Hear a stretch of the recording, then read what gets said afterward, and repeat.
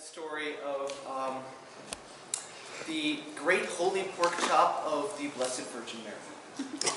Now, I'm sorry, say that again?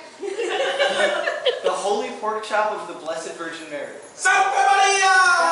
Yes. Oh, yeah. And so, once upon a time, there were a group of some pilgrims who were going on their pilgrimage to, it was, thank you, Santiago de Compostela. And they were on their way there, and they had made it to the town, but it was late, and they were going to stay at the inn for the night before going to the church in the morning.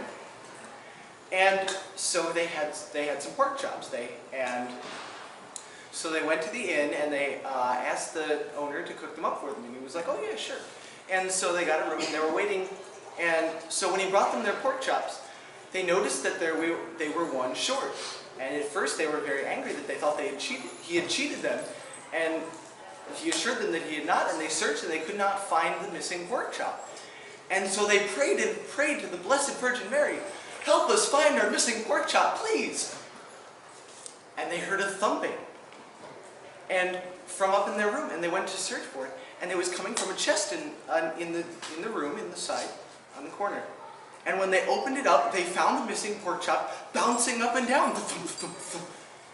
And so, well, of course, they immediately took it to the church, and they hung it up and praised it as the holy pork chop of the Blessed Virgin Mary.